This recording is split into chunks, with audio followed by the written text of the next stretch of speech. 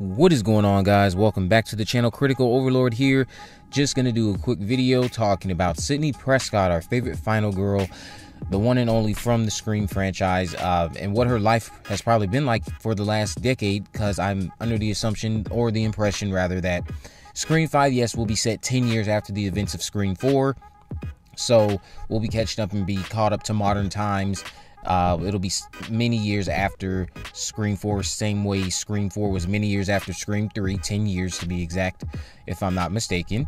So jumping right on into things, we know Sidney Prescott, she's been at the center of this for the past 4 movies. First movie, she had her boyfriend and his best friend coming to get her. Second movie, boyfriend's mother and a classmate. Third movie, we get the revelation that indirectly her half-sibling was the architect, in a way, of the Ghostface killing sprees, and the one who kind of indirectly put in the chain of events that we had saw from the previous 2 films. So also in Scream 4, we have her cousin, who again is, I think, wonderfully played by Emma Roberts. Not one of her, I'll give it to her, that's one of Emma Roberts' better performances, definitely, out of all the movies I've seen from Emma Roberts, and watching her since I was little, from Nickelodeon to now. Scream 4 is probably one of her best performances to date in her career. So she did amazing in that role. We had her cousin Jill Roberts, who was after her in Scream 4. She wanted all that fame and attention, and a lot of us, myself included, feel that Scream 4 has kind of proven itself to be ahead of its time, because look at how many ways and different tactics people will do now to just become famous and to make money and to get their 15 minutes of fame. They're willing to do anything. So a lot of people laughed at what Jill was doing in Scream 4. While yes, it is kind of ridiculous, it's not that far-fetched, giving everything that we see people doing in this day and age, and how people become famous overnight without having to achieve anything, just like she stated. So jumping right on into what I think Sidney Prescott's life is going to be like. We know in Scream 4, we caught up with her 10 years after the events of Scream 3.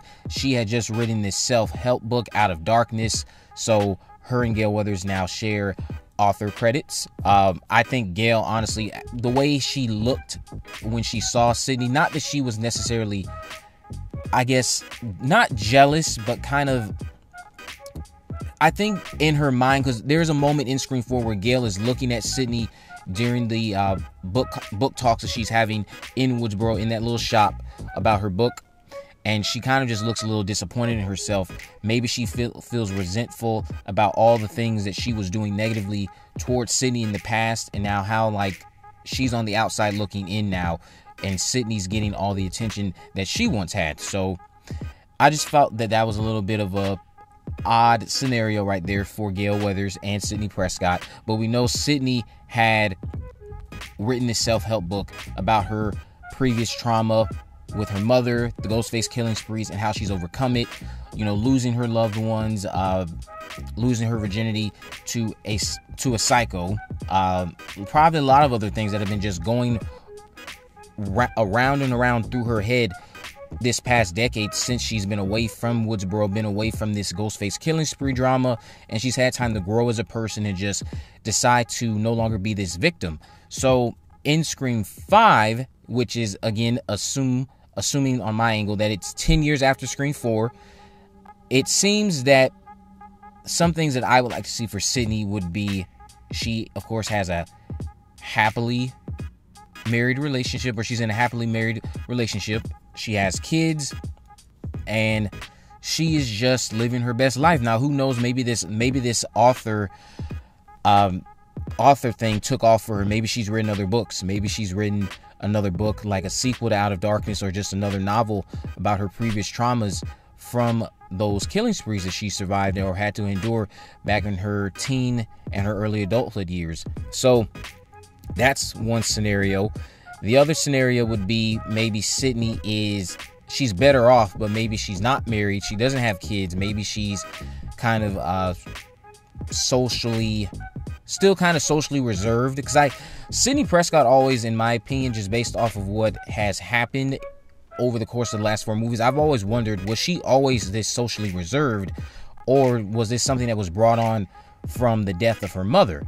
Because I've always wanted to know, and I've even talked about this with my Judy Hicks theory, we don't really know for certain what Sidney might have been like prior to her mother getting killed. So I always wondered if her mother's death really had that much of an impact on her personality wise. So maybe she was very outgoing, because we see that she's friends with Tatum, who's like a complete opposite of Sidney. Sidney's more reserved, more laid back, more to herself.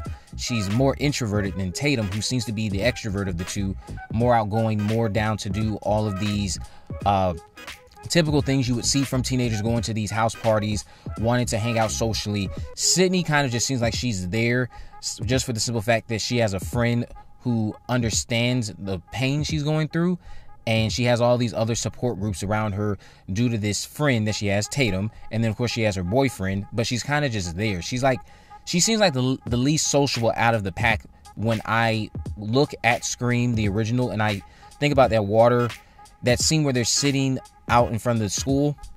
Sidney seems like she's the most reserved. She does not seem that into whatever is being discussed just at any point in time. She doesn't seem like she wants to talk about anything really, unless she's in a one-on-one personal setting with someone, then she'll come out of her shell. So I always wondered, maybe was she always like this, or maybe the death of her mother really sparked this. I always wanted to know what if Sidney was different prior to that. So I think in Scream 5, what we'll end up seeing is my honest opinion is gonna say that they'll give her something positive, not negative. The person I see having a negative lifestyle is going to be Dewey. I think Sidney Prescott will be someone who is happy in her current standing.